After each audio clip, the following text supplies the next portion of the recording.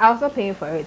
So in my head, I had it sorted out, particularly 2 vendors, because I can do everything myself. And even with that, like, there was so much pressure. My parents were calling, we should hurry up and come. Oh God, there was so much pressure.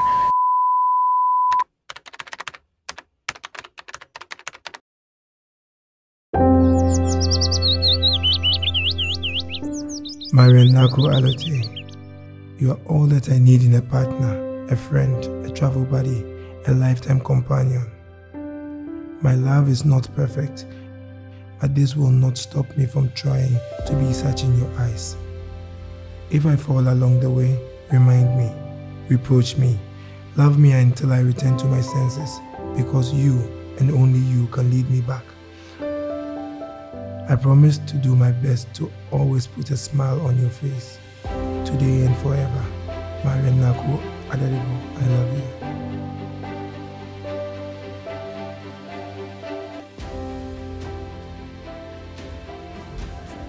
Naaku, I put you on this beautiful stool, the stool of our symbol. In the name of the Father, and of the Son, and of the Holy Spirit. Amen.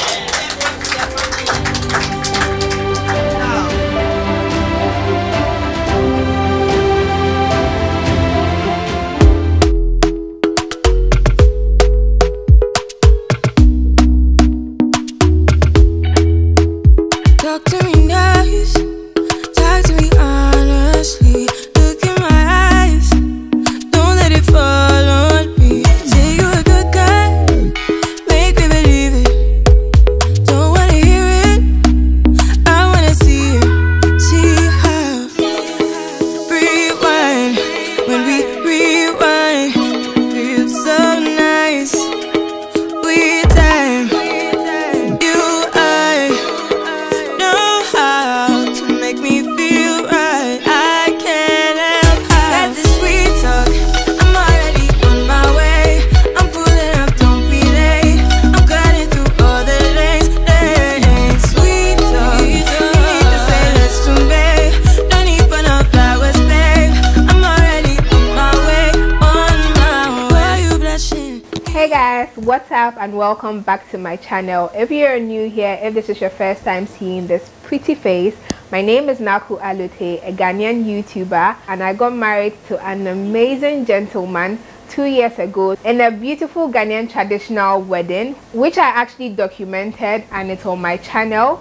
And I also have a whole playlist on planning your Ghanaian traditional wedding. And so if you have not seen my wedding video or any of my wedding planning videos, I'll link the playlist up here. You can just click on it and go enjoy. This weekend is actually our anniversary weekend, and so I've just been going through pictures and videos from, you know, our traditional marriage day, and also been reflecting on how things went on our big day.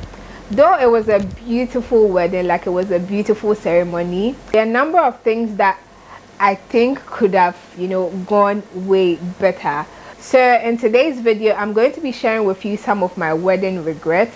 So some of the things that actually, you know, stressed me, gave me anxiety through the preparation process and even on the big day itself. So stick and stay till the end of this video, and also don't forget to hit the subscribe button below if you are not yet subscribed to the channel.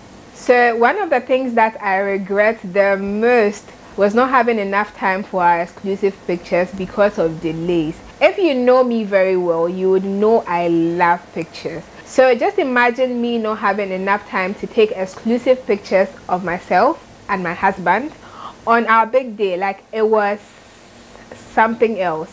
And the pressure, oh god, I don't even know how to describe it. So this was what happened. So because there was like delays from the beginning, right?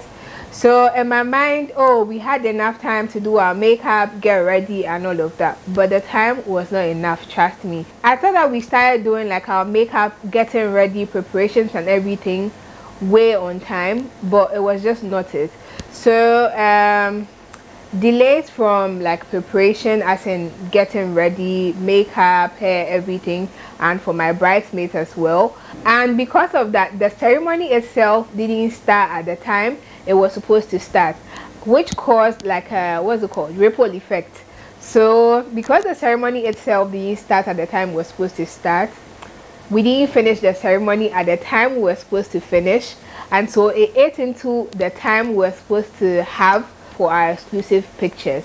And so we had people already seated at the reception venue. So I had my, like, the traditional marriage itself proper at home, as in my father's house, and then we had the reception at another venue.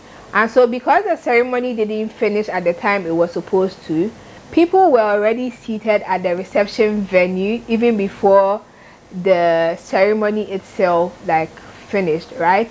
So it meant we had people seated there waiting for us to come for the reception, and the ceremony itself hadn't even ended. That was how bad it was. And so the time that we were supposed to have for our exclusive pictures, we didn't even have it at all. We literally didn't have it because we had to rush to the reception venue because we had kept people waiting over there. So what we did was, for the ceremony itself, we invited like very close family and friends, and for the rest of the people that we invited, we just invited them for the reception. So we had people who had come to sit at the reception venue waiting for like the reception to start, and so we had to cancel the whole, like, we didn't have time for the exclusive pictures at all. The only exclusive pictures that we could get were the ones that we managed to take before like the ceremony started. And even with that, like, there was so much pressure. My parents were calling, we should hurry up and come. Oh god, there was so much pressure. So the pictures that we managed to get of ourselves, like exclusive pictures, were the ones we managed to take before like the ceremony. And we also got to take some when the reception was almost over, but that was in the evening. And so with those ones, like, I was in my reception outfit, like, yeah, we got like decent pictures, we got a couple of nice pictures, but then I would have wished for more. Like, trust me, I would have wished for more. But our photographer was nice enough to suggest we take the exclusive pictures the next day, which was a Sunday. So he suggested we take like more exclusive pictures after Thanksgiving on Sunday. But that meant I had to wear my kente gown again. And guys, trust me, my kente gown, like the, what's it called, the was it the hem, I don't know, like the bottom part was so dirty because it was like a bit long, so it was sweeping the floor. It was literally dirty, and I didn't see myself like going back to wear my kente gown again. And also, I only booked my makeup artist for, you know, the Saturday, and so she left like early Sunday morning. And for Thanksgiving, I did my makeup myself. Like, I would have loved, even if like I wanted to do the exclusives again, I would have loved to be in that same makeup. And so that was another. So I was like, you know what, it's okay, what we got is fine, we'll manage with what we got. So yeah, that was like one of my biggest regrets on my wedding day, which leads to my next regret, which is not having a wedding planner or a wedding coordinator for my big day or on my big day. Because trust me, if I had had a planner or a coordinator, I don't think I would have had so much delays. Maybe I would, but I don't think it would have been as much as I experienced. And so it would have cut down on a lot of things, and I would have at least had some time for my exclusive pictures.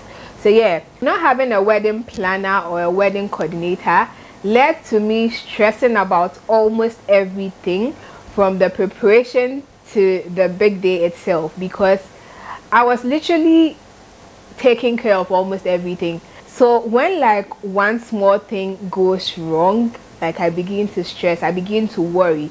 And so trust me, if I had had a wedding planner or a wedding coordinator, the person would have made sure that, you know, all the various aspects, like everything is in place, from photography to makeup to decor. Like the person would have coordinated everything and made sure like we were on point with everything. That way it would have relieved me of some stress. Because here I was thinking, oh, like I don't really need a wedding planner, I don't really need a coordinator, because I can do everything myself.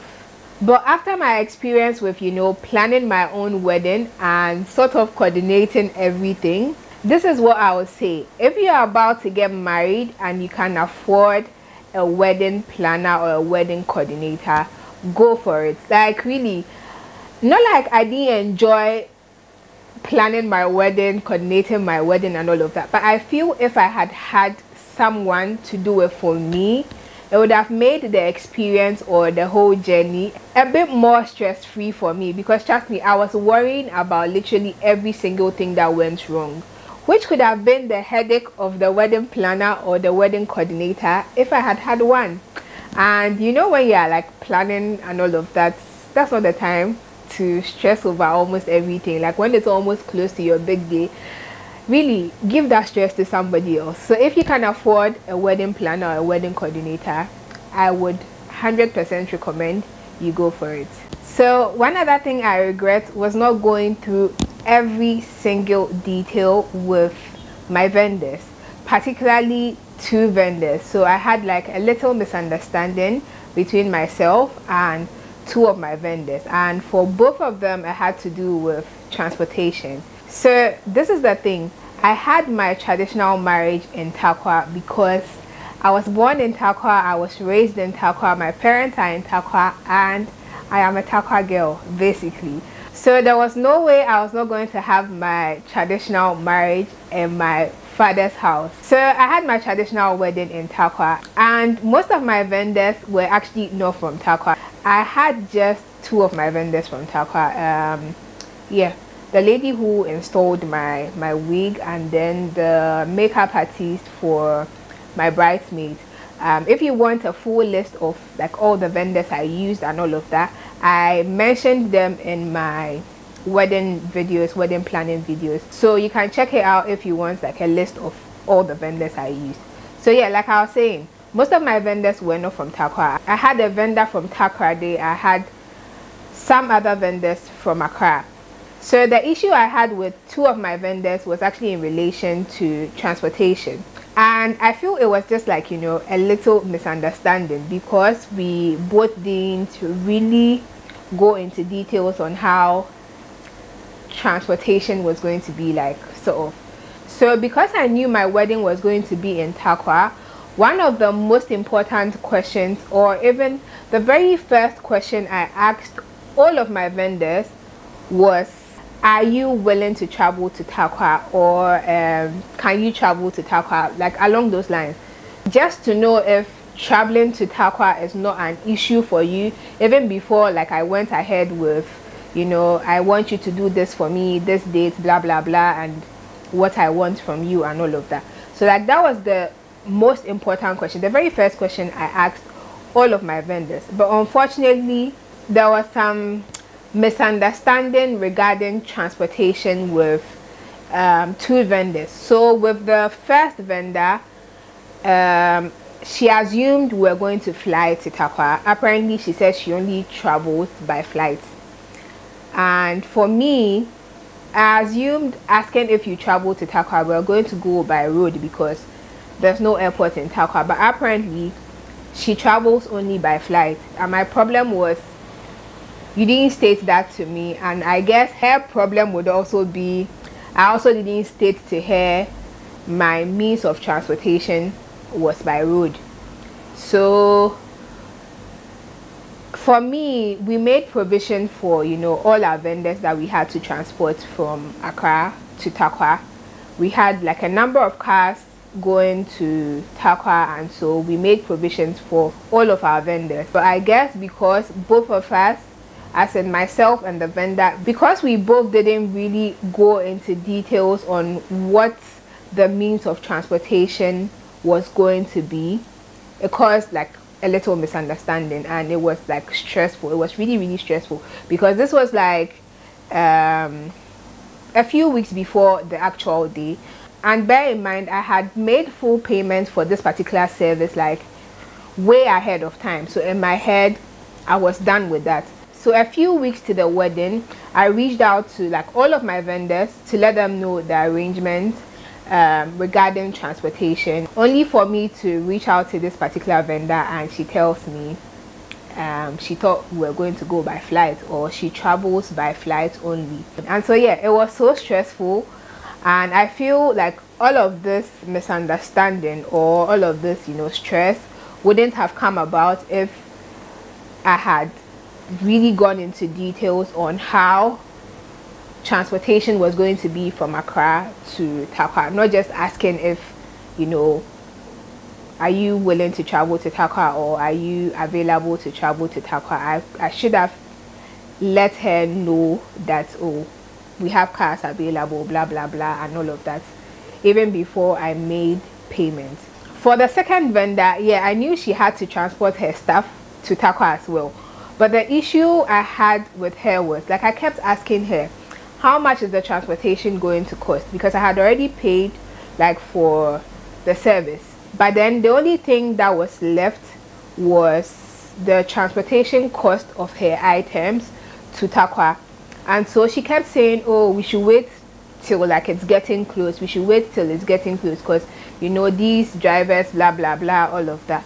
And so let's say in my mind, I sort of had my own, let's say, rough estimate on how much I thought the transportation was going to cost, only for her to reach out to me a week or maybe a few days, I really can't remember, but it was like, I think within that week, telling me transportation is going to cost like X amount, which was too pricey for me, to be fair, and way above like what I expected.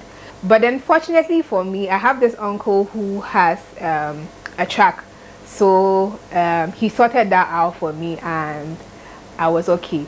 But then all I'm trying to say is, if I had gone into details with like both vendors, made sure we had like settled everything or sorted out everything regarding transportation, I don't think I would have had, you know, the misunderstandings we had like weeks to my actual wedding, because it was so stressful. So another regret of mine was not having a contingency plan or a plan B for certain things. I actually had for some things, but I didn't have for others. I don't know if that makes sense. So one major thing that I feel I should have had a plan B for was my MC.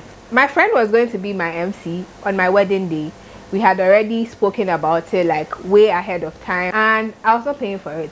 So in my head, I had it sorted out. Like, I really didn't have to bother about, you know, an MC, because my friend is there and he's going to do it for me for free, and so I'm sorted.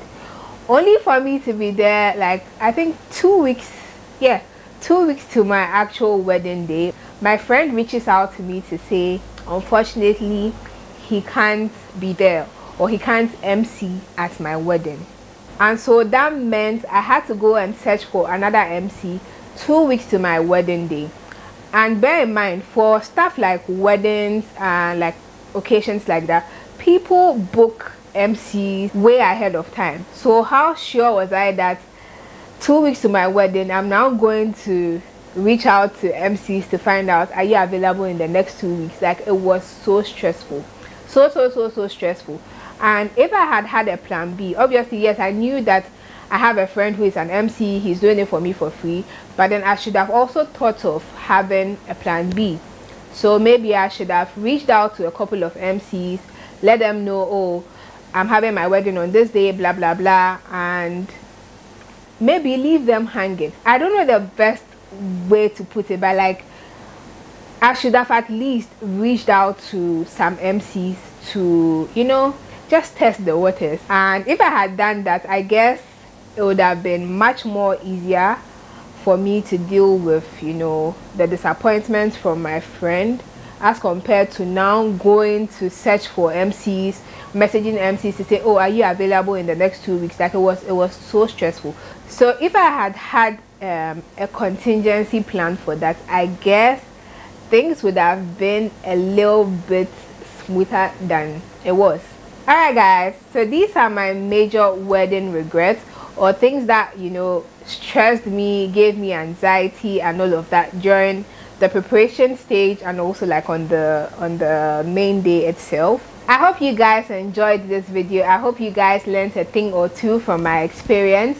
If you have any questions, you can drop them in the comment section below and I'll be sure to respond to them.